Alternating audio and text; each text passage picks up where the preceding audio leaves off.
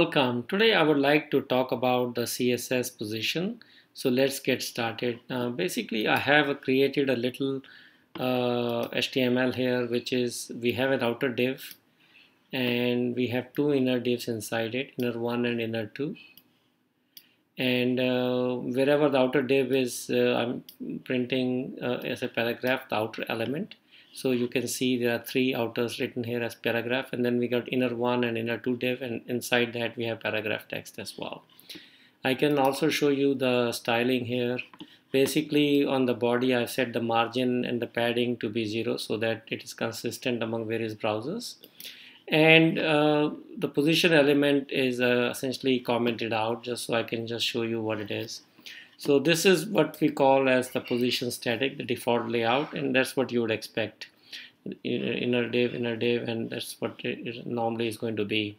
So one of the first things you would notice is I have put in the left as 100 pixel here, but the outer div seems to be starting not at 100 left here because it's not really that way.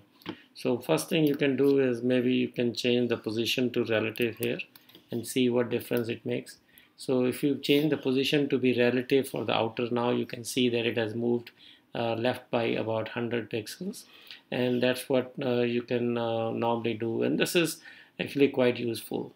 So instead of doing the relative, if you take the inner two div and you can change the position to be fixed, and now if you look at it, what it is going to do is uh, based on whatever the outer div was here, it's going to be top is 0 pixels. As you can see from the top it is going to be 0 pixel, and left is 150 pixels. So that's what position absolute would do. So if whenever you have an outer div laid out like this and you can specify within it how things are going to be done, you can also do position absolute instead of position relative. The last thing I want to show you is what's the use of position fixed.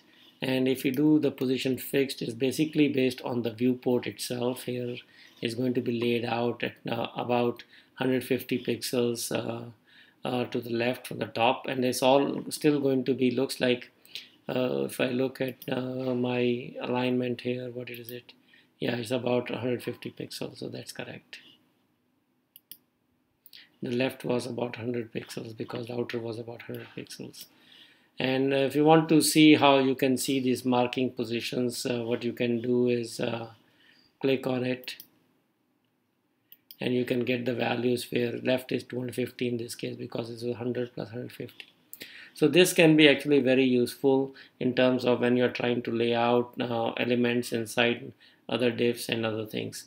So thank you for watching this short screencast. If you want to know what this extension is, it's called Rule Sizer extension.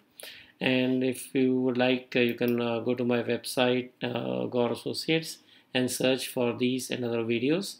And you can also find some programming books that I would recommend for budding programmers. Thank you for watching this short screencast, and you have a great day.